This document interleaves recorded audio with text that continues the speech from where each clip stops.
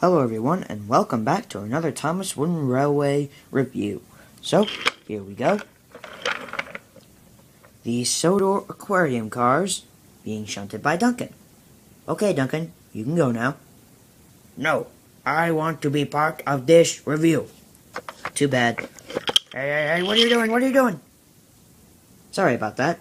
So, anyway, here are the Sodor Aquarium cars. Now, the Sodor Aquarium cars were mentioned in my mid-season update as one of the Wooden Railway reviews I was going to do, and I am keeping my promise and doing a review on them. So, pretty basic cars. They're pretty much just box cars with animals inside of them. Now, the Sodor Aquarium cars, I don't know exactly if they appeared in the TV series or not.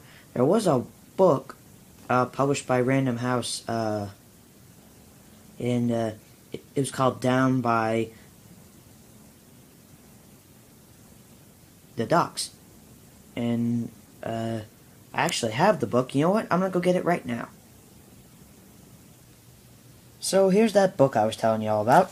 And this is, I'll go ahead and show you the cover. Down at the Docks. So it's not down by the docks, it's down at the docks. But here's the best page I could find of the aquarium cars. Now, it's weird because the aquarium cars in the book don't look anything like these do. I mean, they look nothing like they do, really. I mean, they're just gray. They're basic gray. And this car's blue, and this car's a very violet red. Which is weird. I mean, it's very weird. But I don't know why Learning Curve decided to do that, but that's the book.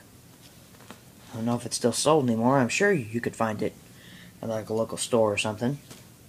But let's get back down to the review. Here's the shark car. Let's see in there. There's a shark in there. Thomas actually gets spooked by the shark because of its teeth. So, when a kid first sees a shark, for like the first time, and it shows his teeth, they're going to be like, oh no, this guy's going to eat me. So, just a basic box car, really, except for this clear part. It's almost like you got your little aquarium. Small aquarium in here.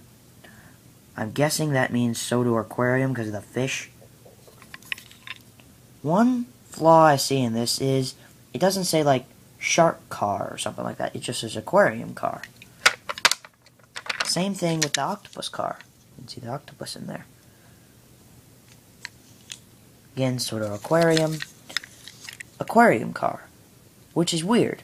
I would think they would have like octopus car or shark car or something like that. Check the date, 2003. And of course, this one obviously has 2003 on it too. So that's pretty much all I have to say for the aquarium cars. Let me come around here. Fix that. That's really all I have to say about the aquarium cars. I mean, yeah, they're cool models, but in real life, have you ever seen these before? No. I mean, I don't even remember seeing them in the TV series, which is weird. But, yeah, well, they're a good asset to your collection. If you want to do like a aquarium special or something like that.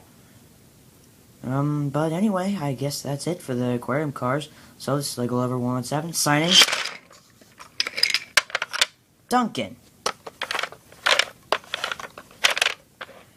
what did you do that for? Ah!